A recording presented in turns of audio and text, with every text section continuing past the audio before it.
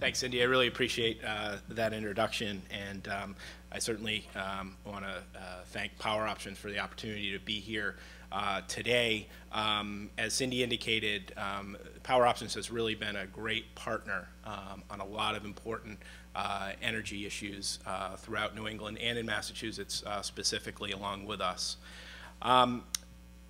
I want to first start and tell you a little bit about my background, and it's very rarely do I get to come and talk to a group where I can sort of put on many different hats that I wear in the Attorney General's office, but I'm the chief of the Business and Labor Bureau, and I oversee various functions in the Attorney General's office for Attorney General Coakley, which include the Energy and Telecom division, which represents ratepayers, as well as our Public Charities division. So I was thrilled to hear about restructuring boards and good governance and things along those lines to start off here. And certainly those are all very important issues from our perspective as really the overseer of the public interest when it comes to the public charity sector. So I think this is really just a great opportunity for us to be here and talk a little bit about what we do. So what does the Attorney General do when it comes to energy? And I just want to give a brief introduction to that before I introduce our really distinguished panel. We represent ratepayers in state and federal utility proceedings.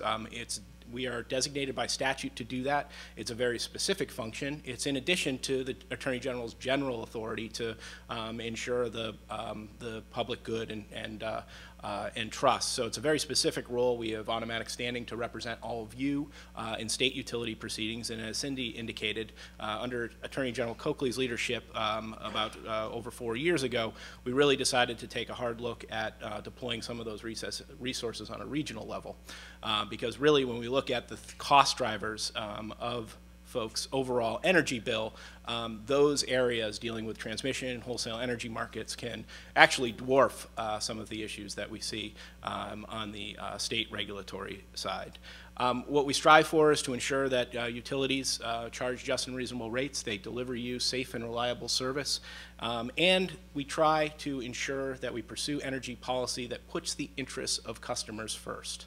We also, in deregulated markets, which many of you are affiliated with, we want to ensure that there are adequate consumer protections in those markets and ensure that they operate transparently and efficiently. These are challenging times, though, and I think many of you can realize that. And though I think you've probably seen the benefit of being part of a lot of Power Options programs in really being able to manage your costs on the wholesale energy side, and probably seen some pretty good results coming out of the wholesale energy markets on that front. It's doubtful, though, I can really pool the folks in this room and say your overall energy bills have decreased substantially over the last several years, despite a significant decline in wholesale energy costs. And at the same time we're experiencing that, we are seeing an increase in other costs that really you have less control over, which include the charges in your distribution rates and your transmission rates. And we're going to talk about that today, and we're going to talk about some of those cost drivers, and first and foremost make sure that customers are aware of these things coming so they can better manage and plan, but also hopefully to get you engaged with us as a consumer advocate. We're really only as effective, I think, as our ability to develop partnerships with Power Options and other organizations. And I just would echo the chair's sentiment in introducing the comments here. Not only I think should Power Options use its sort of collective power to gain very competitive rates and products out of the wholesale energy markets, but we should be using that too to drive energy policy. And I look forward to continuing those partnerships with all of you in the Attorney General's office, and look forward to working with Cindy and her team, as well as many of you directly as we go through. One last thing I just want to plug, where can you get engaged? And Carolyn O'Connor from ISO New England is going to talk a little bit more about this. About 2 years ago, we started a new group that was meant to provide a forum for customers to interact with regional market and transmission regulators and the ISO New England. It's called the Consumer Liaison Group. Carolyn's going to talk a little bit more about it.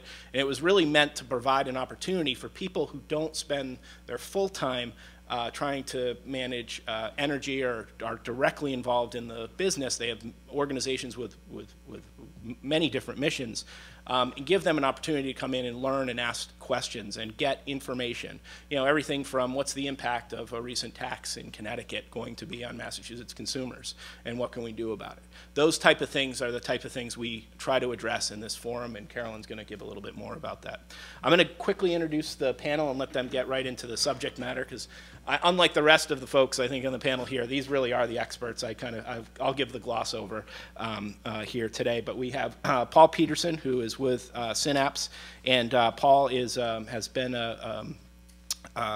with Synapse for well over a decade, and he also has service with the Vermont Public Service Board, so he understands the state regulatory perspective, has spent time at ISO New England as well, and has a real distinguished career. Paul is a partner with us on a lot of different projects going forward. We also have Heather Hunt, who is the executive director of NESCO, which represents the interests of the states, and Heather will tell a little bit more about that organization in connection with our regional transmission planning and other aspects of our regional markets. And finally, we're joined by Carolyn O'Connor, who runs ISO New England's External Affairs Department, and again has been a real partner with all of the whole entire panel of really figuring out ways to get the states and consumers engaged at an appropriate level to ensure that their voices can be heard and that we can have a productive discussion and really allow both regulators and ISO New England to hear the concerns of consumers going forward. So without that, I am going to turn it over, and I think Carolyn is going to be up first, which will be a great overview of a lot of the work that's going on at the regional level. Thanks.